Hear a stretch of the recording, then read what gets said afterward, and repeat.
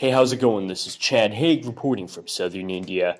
I wanted to discuss my earliest book, The Transcendental Memology, which, if you followed my work, you might have noticed that this one is quite different from all the other books. For one, it's quite cheap. It's only $3.75 a paperback, just $1 on Kindle, and that's because it's so short. It's only, 35 pages, whereas my most recent book was nearly 700. And the truth about this book is that it's not really a book. It's more of an essay, and the truth about that is it's not even really an essay. It originally was the talk which I'm going to share in this video, recorded all the way back in November 2018. The truth is that I had not written anything for 4 years after dropping out of grad school, and I really wanted to, but I never really had the proper motivation, the proper occasion to get me back into it. And that moment actually arrived in November of 2018 when I was invited to speak at a academic conference called Imagining Imagination at a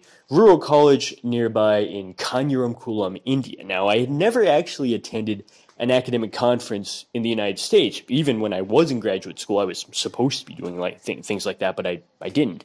So this was my first conference, and certainly the first time I actually presented at one. I was fortunate that they gave me pretty much total freedom over what I wanted to talk about, as long as it had something to do broadly with visual media, etc. So I chose memes, and not just the memes that you see on your social media newsfeed, but the deeper memes which are already in your head, which allow those to make sense. And I sort of did my first book about this talk rather than the other way around. It was not that I did the talk about the book, it was rather that I already had the slideshow first, and the speech that goes along with it, which you'll see in this video, and then I wrote the essay based on that.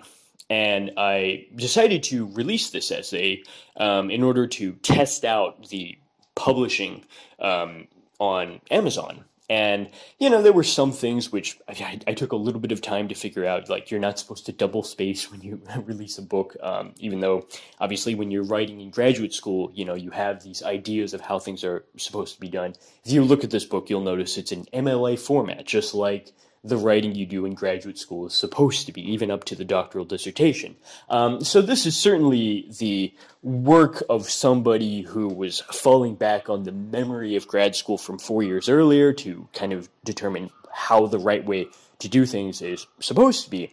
And I have definitely grown as a writer. This is not by far my best work, that first book, but it is a kind of nostalgic now in the year 2021 to go back to the recording from that time and share this talk with you. Now, I had some fun with the presentation itself in that it was a talk about memes, and I decided to use memes in the shallow sense by actually going to, that website where you can make your own memes. You superimpose text over well-known images, and I had a lot of fun actually meming the presentation about memes into existence this way. So, once again, if you want to check out that earliest text, the link is available to Amazon in the video description, and thank you for watching and supporting the channel. So this is a critique of transcendental memology, the science of why memes really spread.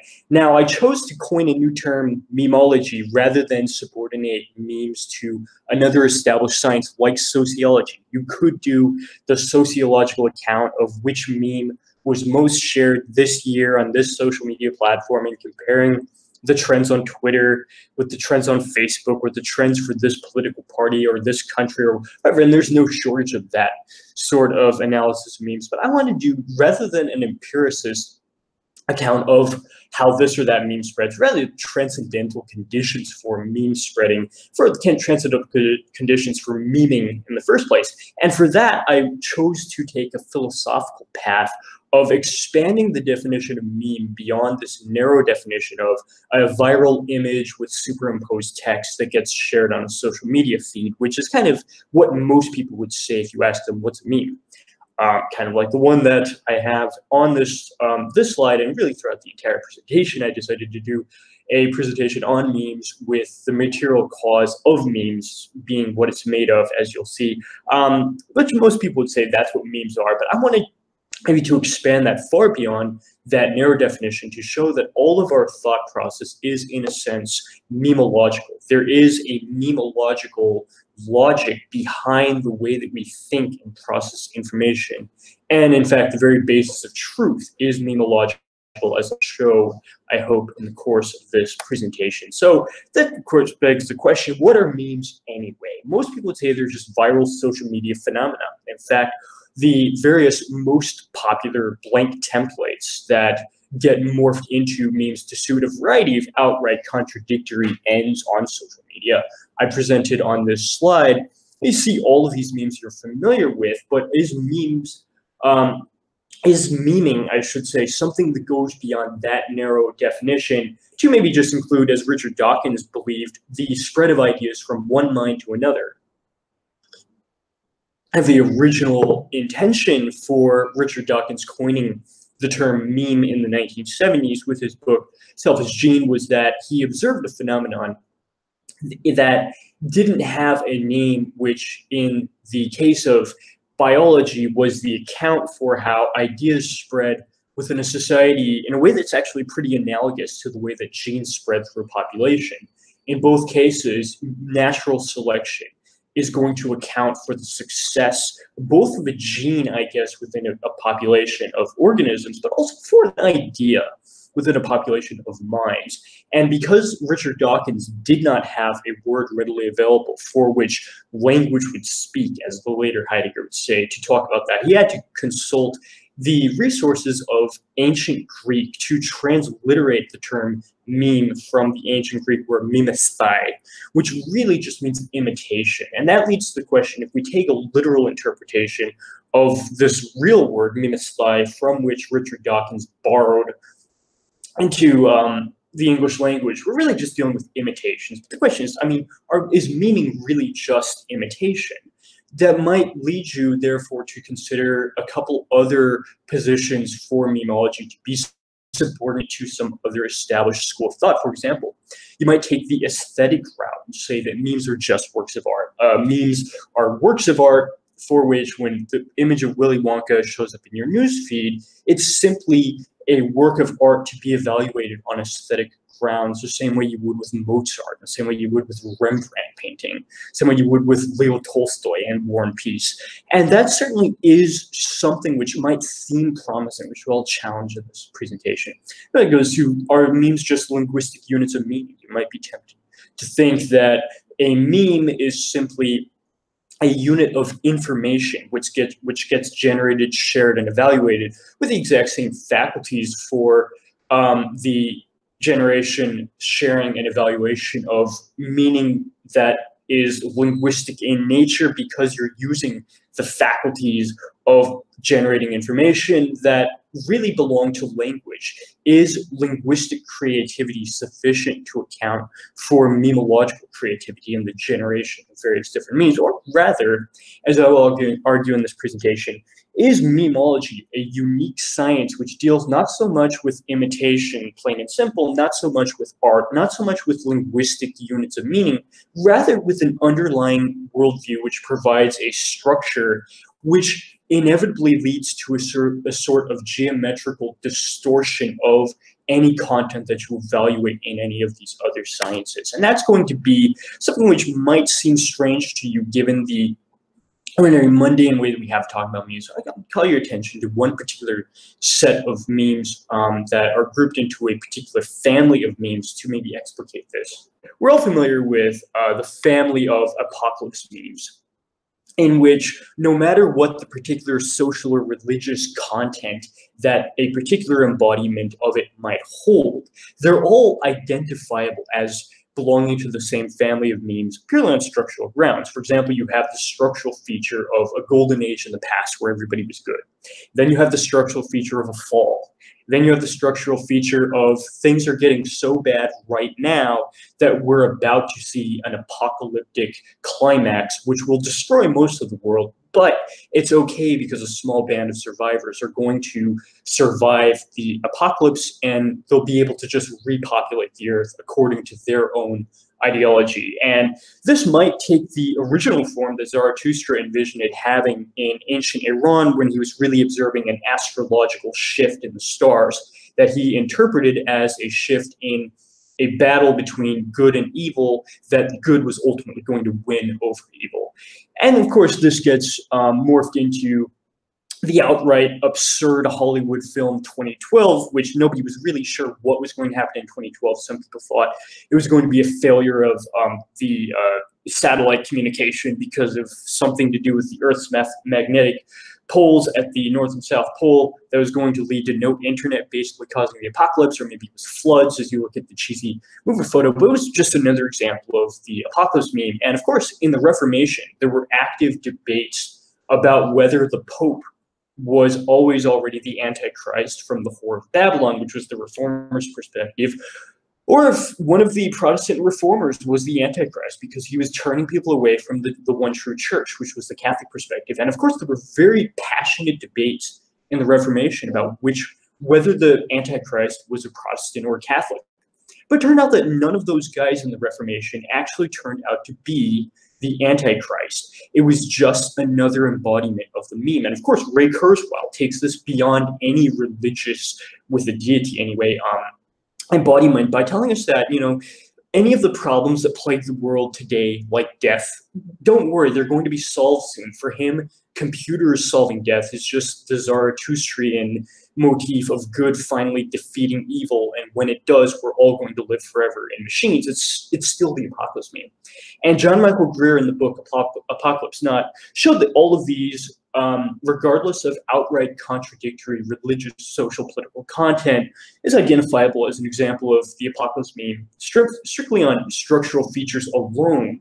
And yet that's something which I find promising and yet only halfway developed, incompletely developed, I should say, in his analysis in that book, which I want to take further. But before I get to that, I want to examine, was Richard Dawkins really the originator of the term meme?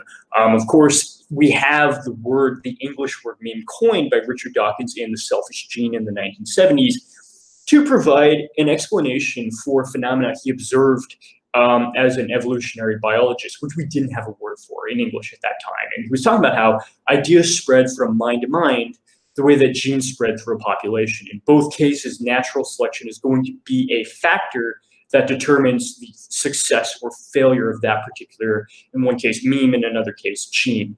And because we didn't have a word in English to describe what he was talking about, he had to transliterate it from the ancient Greek word for imitation, which is memesthai, which basically follows the logic that an idea is, a meme is a viral content that will infect its host and then induce him or her to imitate the content to which they were exposed. So if you're infected with the apocalypse meme, you're going to be imitating the content of the apocalypse meme by spreading it to others through your own activity is the basic idea.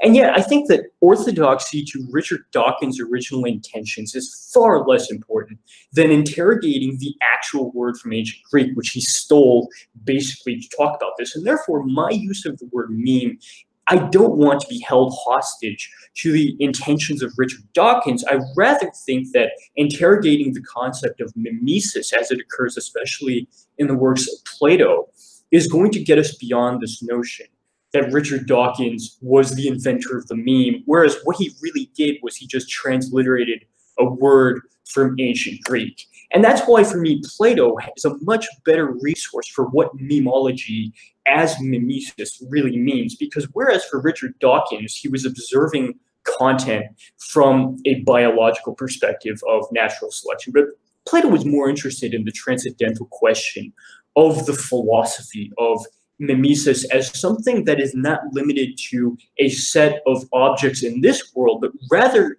necessarily involves a realm beyond what our sense faculties can experience. And of course, Plato was interested in the mimesis that occurs not from one organism to another, but from something you encounter in this world that you can recognize as, say, being beautiful. And the way that although a work of art might be an imitation of a beautiful thing is an imitation. It's performing mimesis on the idea of beauty itself. And whereas you might think naively that you can understand what beauty is by inductively generating an abstraction from a set of beautiful things that you encounter empirically, for Plato, it's actually the other way around. You can only encounter one beautiful thing empirically and recognize it as such if you already have some understanding of what beauty is. This is the paradox where you can't build it up inductively one piece at a time, because in order to take the first step, you already have to have the ability to take that first step by having this pre-knowledge. This is one of the paradoxes of like Zeno's paradox. Can you take one step if you have to take an infinite number of micro steps to take one step? Heidegger's notion of pre-knowledge being this horizon of meaning where things are already meaningful to us. They're not just bits of matter that we attribute meaning to, they're already meaningful. And for Plato, who already understood this problem in the ancient era, it was because in the period between reincarnation from one body to another, you were able to be, as a pure soul, exposed to the ideas themselves. And therefore, the mimesis of art is just secondary to the mimesis of things in this life to the idea which they're like. But could we really say that it's active imitation? A beautiful horse, for example, Plato's own example, or let's just say a beautiful tree, okay, something that we can't certainly attribute agency to. A tree might be beautiful, okay, a tree in the woods. Is it actively imitating beauty out of a conscious decision to want to be like it, which is basically the Richard Dawkins hypothesis? Or is that beautiful tree something which passively corresponds to the form of beauty, which you can recognize precisely because you have a pre-knowledge of what beauty would be? And that's why I make the distinction myself between shallow memes and deep memes. Most discussion of memes actually just focuses on shallow memes, which are kind of either social media content, like the image with the superimposed text that I have displayed here, or they might be just ideas. You know, we have these minor ideas like the presidential campaign of a failed candidate. In 2011, we had like 15 Republican candidates. Every one of them had a platform. And it was a short-lived political ideology because most of them never got to take it beyond the year 2011, right? And most discussion of memes deal with shallow memes, which are these contingent embodiments of memes which, you know, have a success or failure that is short-lived and then you move on. But what really interests me is how the presupposition of shallow memes in the first place is the presence of these deep memes, which are not just bits of information that get spread on social media or on political channels, but rather they're underlying structural forms which shallow memes require to be understood in the first place. We can only understand a shallow meme that's presented to us if it has a minimal correspondence on a passive level with a deep meme which is already present as a structuring feature of consciousness itself. For example, Ray Kurzweil's prediction of the singularity is just a shallow meme, but it is only intelligible for those for whom the deep meme of progress is already providing a structural distortion of their thought. Without the deep meme of progress, the shallow meme of the singularity by Ray Kurzweil would be completely unintelligible. And therefore, for me, deep memes are not just content with linguistic information. They're really just so abstract and so structural that for me, they're just geometrical metaphors which provide a type of shape to consciousness. For me, deep memes can really be thought of as these four shapes of consciousness which provide transitively a type of shape logic to shallow memes. And for me, they're not just eternal forms which always exist, and nor are they just neutral frameworks through which contents get processed. Rather, they're geometrical metaphors for the unavoidable hard physical limit of a worldview as having to be adopted by an organism who is having to exist within hard physical limits that we don't usually think about. But for any worldview of a human, the hard physical limit will change. For example, for the hunter-gatherer, the hard physical limit of their existence is going to be wild food sources harvested from nature. And even though it's not only a matter of just one of them being the sole resource for survival, you always need, for example, food and water and clean air, etc. There is a tendency, I would argue, for one resource to be transformed into the symbol of all of them. And for hunter-gatherers, maybe you could argue that the symbol of survival is something like big game, maybe something like a woolly mammoth in past times. And the geometrical metaphor for the woolly mammoth becomes something like a level plane of reciprocity, in which you're not putting man above nature. Rather, there's a leveling out in which nature is anthropomorphized, culture is naturalized, as I'll explain in a moment in greater detail. But this changes with the agrarian notion of the circle, in which the limit of survival changes from wild food harvested from nature to cyclically planted and harvested grain. And the agricultural cycle becomes something of a metaphor that distorts thought into the tendency to view things cyclically, to view history as a cycle, to view perfection as completion, etc. By breaking into fossil fuels, we actually introduced a whole nother kind of resource, which is fossil fuels. And petroleum really becomes the metaphor for survival itself by introducing the geometrical metaphor of a straight ascending line, which never retracts and never goes back to its origin. Radically different geometrical metaphor than the circle or the level plane, which also does not involve progress, but rather stability of a very sort of basic type. And of course, all of our metaphors make sense only on the basis of this underlying geometrical bias that is really just an incomplete glimpse into petroleum.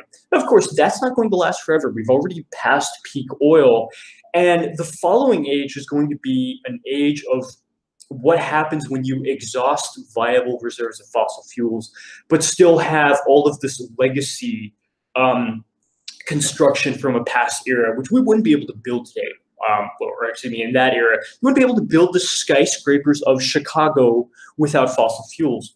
But these vast infrastructural monuments from the fossil fuel era will still be there, but they'll change function from the skyscrapers of the big banks and the wealthy into reserves of raw material which can be harvested and repurposed to radically different ends. And I think that the geometrical metaphor for living in an age of salvage is actually going to be the bell curve and the phenomenon of memory, as I'll explain in greater detail. So I'll just go through this kind of quickly.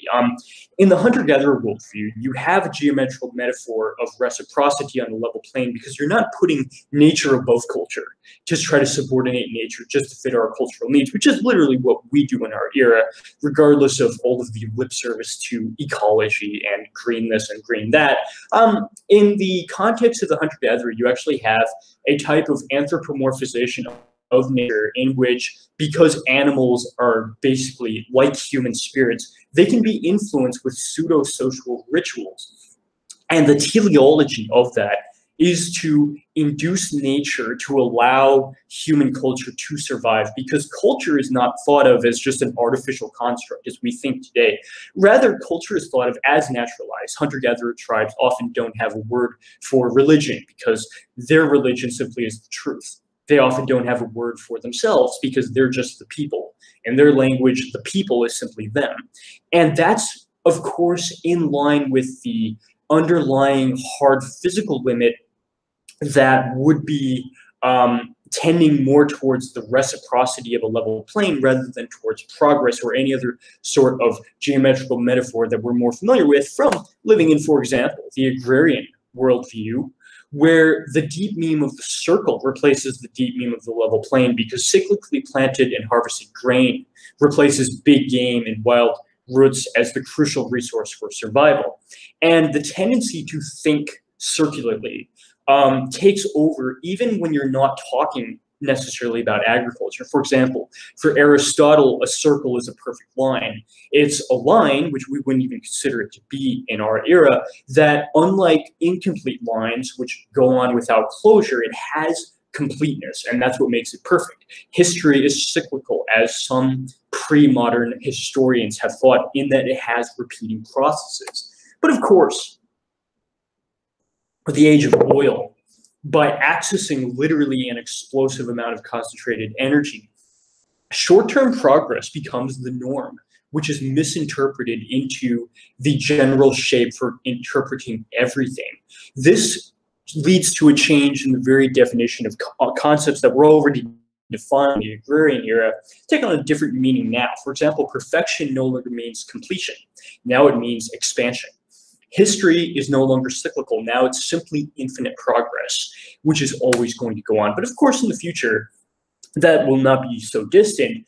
Fossil fuels are going to be depleted to the point that industrial accomplishments from the past are going to lose their original use and become stores of salvage materials to be repurposed to fit the needs of a world without petroleum, to fit needs that were unimaginable to the people who originally engineered these skyscrapers and other soon-to-be useless monuments of progress. And the geometrical metaphor is similarly going to change to the bell curve, which is not coincidentally also the graphical representation of the mathematics of peak oil. The rate of discovery, extraction, peak, decline, and loss of a fossil fuel resource literally is the bell curve. We're currently right at the very top of the process, and that we just hit peak oil. We're a little bit past the peak. And this is going to get morphed, I argue, into a way of thinking about contents that incorporates the memory of an age of abundance, not with the expectation that it can be recovered or the expectation that it will go on forever, but rather with the realization that we're situated contextually in history in an era where the lingering influence of monuments, which also not coincidentally still tower above us, is something that has to be repurposed into needs that the past could not have envisioned, but which still can be useful to us. And therefore, there are no neutral concepts. There's no such thing as one concept like perfection or like history that has no distortion from a geometrical bias of a deep meme. The same shallow meme, for example, of perfection will mean something radically different to an agrarian or to a fossil fuel context. For example, if you look at the meme on the top right-hand corner, God for Thomas Aquinas is perfect, not because he's progressively becoming more perfect, but because he's always already been perfect. And therefore, for Thomas Aquinas, it would be absurd for somebody already completely perfect to become more perfect. You're misunderstanding the concept of perfection if you don't understand, for Thomas Aquinas, that it simply is that completion. Of course, in our era, infinite space exploration replaces God as the standard of perfection. And precisely because we would be offended by the concept of something already being perfect, because then it couldn't become more perfect through progress. Therefore, the notion not just of some space exploration, but of infinite space exploration. In Star Trek, traversing distances which would be impossible for anybody to traverse becomes the norm, because we couldn't be satisfied just with going to the moon because of the underlying geometrical bias, which distorts our thought process and leads to a concept like perfection having to be fit to the underlying needs of the deep meme, without which we wouldn't be able to think. And therefore, memes make sense on a way that can't be reduced to linguistic making sense or to logical making sense. In fact, many of our memes do not make any sense logically. They don't make any sense mathematically, but they do make sense memologically. This is why I argue for a unique science of memology.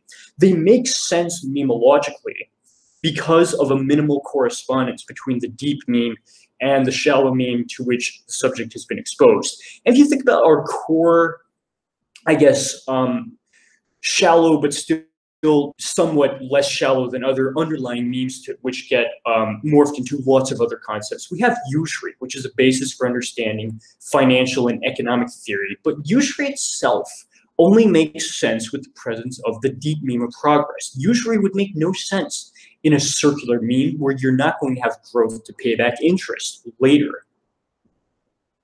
Nor would it make sense with a hunter-gatherer level plane, because there you also don't have progress later to add the extra income to pay off the interest, which you're foolishly agreeing to pay back by taking out a loan now.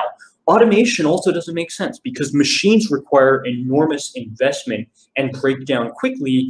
It's a process which can only make sense on the expectation that you're going to have enough growth in the future to finance making a good return on your investment. Cars make no sense because you build the city according to the expectation that commuting 100 miles a day from the suburbs to the city is going to be sustainable. It's really not, but we don't see the countersensical contradictions of these objects because they do make sense to us meteorologically.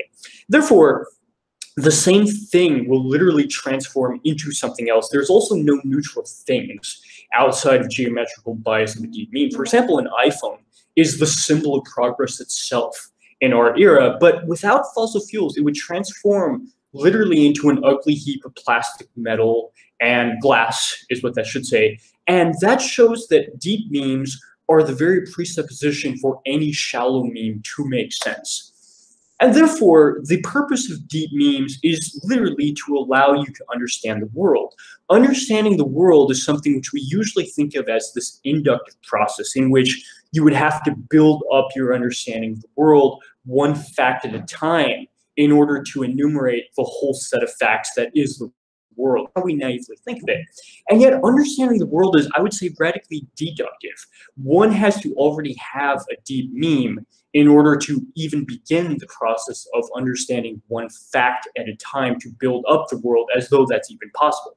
Therefore, understanding the world isn't objective, but that's the whole point. It doesn't have to be objective because it can only ever be twisted geometrically and biased conceptually by the deep meme, which allows it to be in the first place. Therefore, the question of who's right defies the simple binary of truth and falsity that we usually have to talk about progress from outdated ways of viewing the world to our way of viewing the world. We usually think that the agrarian worldview is simply false, in that these were people who didn't have science, and with modern science, we've simply supplemented their falsity with now we know the truth. And we largely handle that way of understanding the errors of the past by thinking of truth value as some mathematical result that you get from formulating sentences in a logically valid way that will yield the truth value as a result of being true. Yeah, I don't think truth value is something that is a mathematical result of proper syntax. I think that truth value, which is a valid concept, is something that simply results to presence and absence. Truth value will be true if the presence of the vital underlying resource, which your deep meme is a metaphor of, is present. If that resource is absent, or if it's overshadowed by the presence of some more imposing thing, in the sense that we don't get away from grain in our era, but we have it eclipsed by oil to where now the underlying geometrical metaphor has to also become linear progress, which makes all of the pathways of viewing the world false, despite the fact that ancient Egyptian notions of economics are actually much more successful sustaining a civilization for thousands of years than our faulty economic models, which can't even get reliable results on a day-to-day, year-to-year basis. And therefore, the notion of memology as a unique science which cannot be accounted for by linguistics is built into the way that making sense memologically and being true memologically are irreducible to notions of syntax, also irreducible to creativity. Of course, in linguistics, creativity is the notion that every sentence you speak outside of a handful of conventional sentences like, hey, how's it going? Or goodbye, or good to see you. Outside of those sort of politenesses, every sentence you speak is a new sentence. And almost every sentence you understand is a new sentence. The mystery of understanding new sentences and generating new sentences is accounted for in linguistics with the concept of creativity, which mathematically is similar to the way that if you have the set of all numbers for which x, for every x, square it and give us x squared, might give you a set of infinitely large number of different numbers. But although the set of numbers is infinitely large, they're not random. You can still take any one of those numbers and provide a structural description of it as a result of squaring an input. And therefore, language is kind of like that. The number of new sentences is infinite, but it's not random in that you can formalize these syntactic rules for how a sentence was generated in conformity with a rule. And you might be tempted to think that that equipment for generating, spreading, and evaluating language is simply hijacked by memes. We simply use those resources that our brain already has in order to generate memes, as happens by the millions on social media. But I think that that's only valid if you are assuming that a meme has a linguistic content. And if a linguistic content has to be present in a meme, that would mean that there's only one message in any one meme.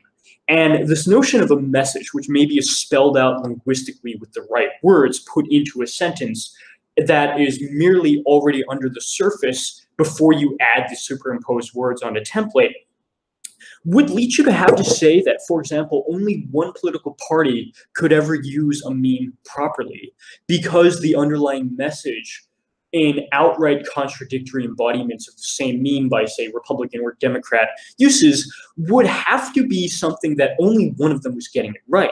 And yet there's a strange sense in which conservative and liberal political pages on Facebook can equally legitimately and equally effectively use the same meme. In a certain sense, they're all using it right because the meme is not inherently bearing a linguistic message, which you then just explicitly put into words. There's something other than that at the bottom. And I think that we have to go to Aristotle to explain this, because for Aristotle, you have something radically different from the linguistic turn. The linguistic turn of Habermas or later Heidegger, later Wittgenstein, in which there's nothing outside language, and the emphasis just becomes analyzing language games to death, is something you don't have in Aristotle, because for Aristotle, language is secondary to another type of comprehension, which is the comprehension of form. As I noted in my recent video on Aristotle, beginning of On Interpretation, he notes that language is actually secondary because before you put things into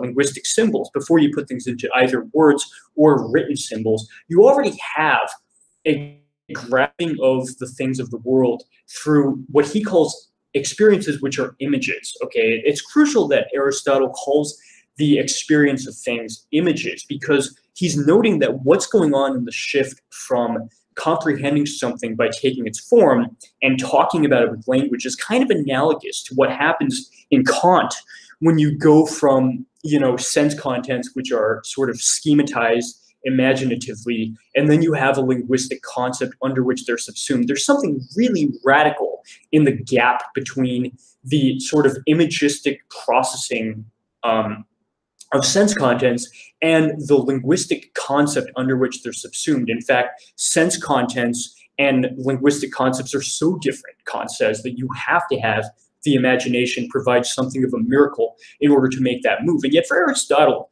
although he may not have paid quite as much attention to what goes on in between, he did note that when you're understanding something primordially, it's not that you have a sentence with the right words to tell you what it is.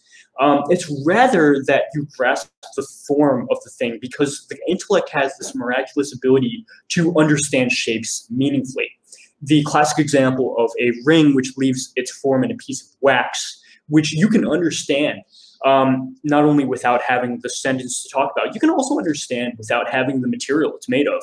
Simply take the form and you can grasp what it is. I think builds on the idea I've been expressing this whole time that a deep meme is more of a shape with a meaning than it is something of a linguistic message with only one ultimate content or information. And therefore, the aesthetic hypothesis is inadequate to the task of memes. You might be tempted to think that memes are just art. And certainly entertainment is important in memes, in that a meme that has no entertainment value is not going to survive the natural selection process on social media of getting like 1 million shares. But for Kant, art is art only if it has no purpose, because keep in mind that an aesthetic experience relies on a reflective judgment that where one does not have a concept readily available to understand what something is. Therefore, the subjective faculties just enter free play, in which harmony, not rational comprehension, is the standard of beauty. I'd refer you to my video on Kant's Critique of Judgment for a more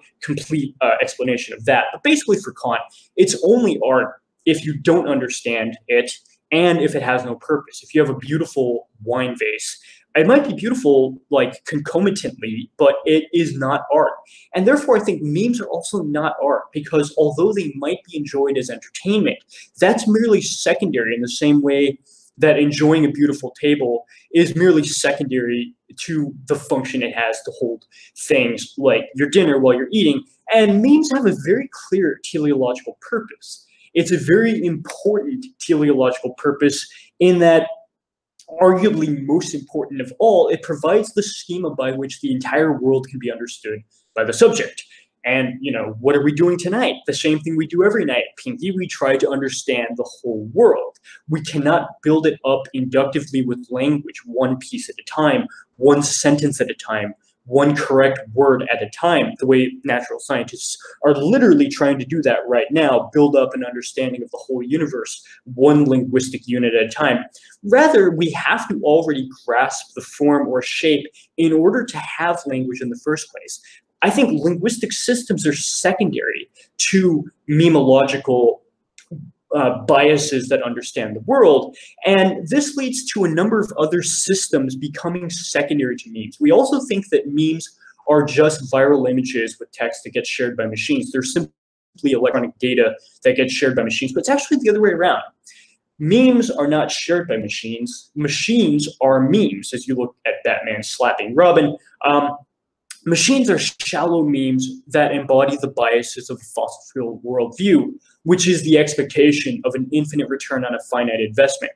Outside of that, all of the exorbitant infrastructural and fossil fuel and financial investment into dead-end machines, like some of the military technology that the United States is building, which is actually just scamming the taxpayer by investing like $1 trillion into a plane that doesn't even fly. Machines make no sense outside the promise that fossil fuels are going to be infinite. And therefore, if you really want to understand memes, you have to go beyond the analysis of how social media networks share images to instead think about how social media itself relies on this underlying unspoken bias that we think is simply the only way to view the world. So thank you for watching, and this will be published on Kindle, a much fuller explanation.